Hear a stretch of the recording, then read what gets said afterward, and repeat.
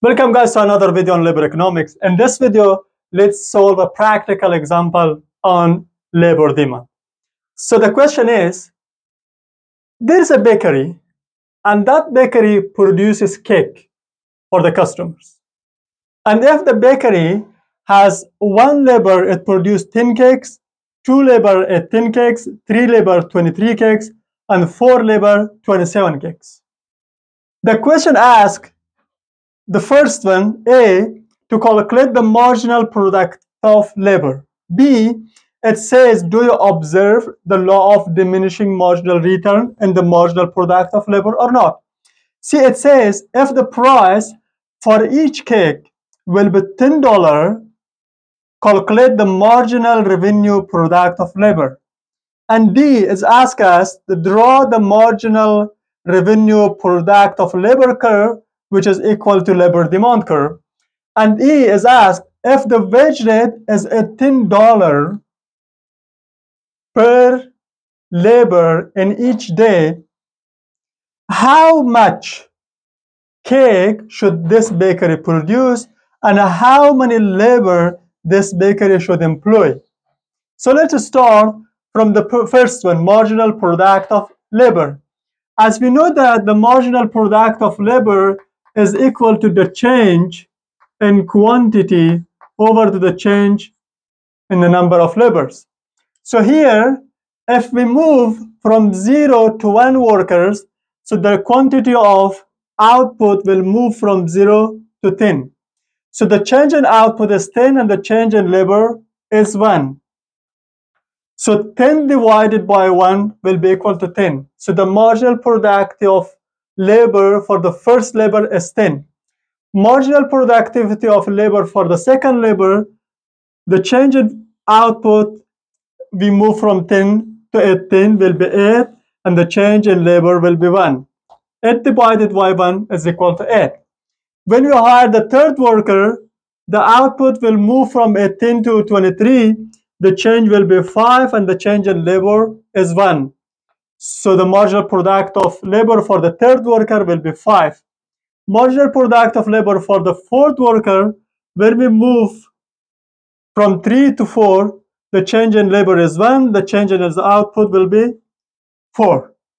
So the marginal product of labor for the fourth worker will be 4 divided by 1 equal to 4. Second, so this is the first one that we calculated the marginal productivity of labor based on this simple formula. The second, do you observe the law of diminishing marginal return? Yes, exactly. As you see, in the first, when we hire the first worker, the marginal product of labor is 10. But by hiring the second worker's marginal product of labor is declined from 10 to 8. There is 2 reduction. When we move again from 2 to 3, the marginal product of labor declined from 8 to 5. There is 3 reduction. When we move again from 3 to 4, again marginal product of labor declined from 5 to 4. Again, there's another 1 reduction. So we observe the law of diminishing marginal return, because as we hire more labor, the marginal product of labor is declining. So the third one, if the price is 10, calculate the marginal revenue product of labor.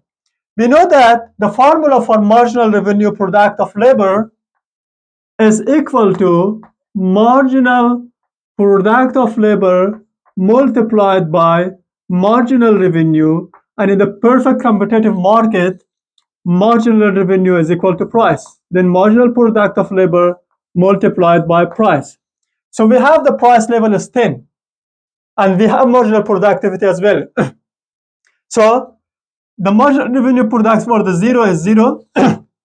Sorry, the marginal revenue product for the first worker will be 100, 10 multiplied by 10. For the second worker will be 18. For the third worker will be 50. And for the fourth worker, 10 multiplied by 4 will be equal to 40. This is the marginal revenue product of labor, which we calculated based on this formula. Marginal product of labor multiplied by the price level.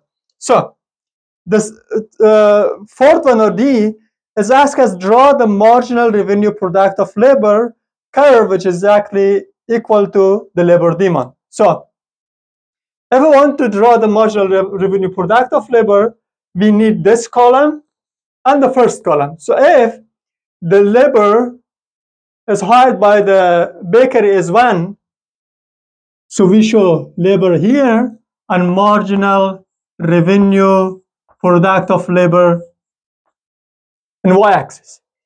If the labor is 1, the marginal revenue product of labor is 100. The marginal revenue product of labor is 100. Labor is 1, the marginal revenue product of labor is 100. This point. And if the labor is 2, marginal revenue product will be 18. If the labor is 2, marginal revenue product will be 80. This point.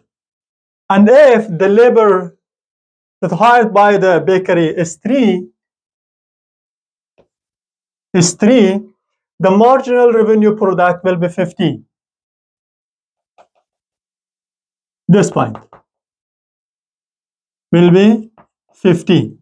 And if the labor is 4, marginal revenue product will be 40. The labor amount or the number of labor is 4. Marginal revenue product will be 40.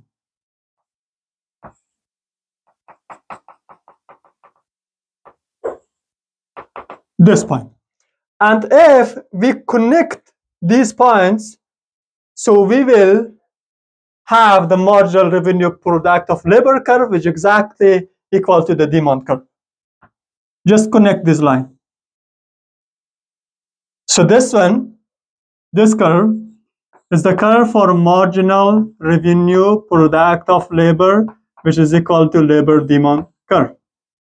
If you don't know why the marginal revenue product of labor is equal to labor demand curve, we learned from the previous video.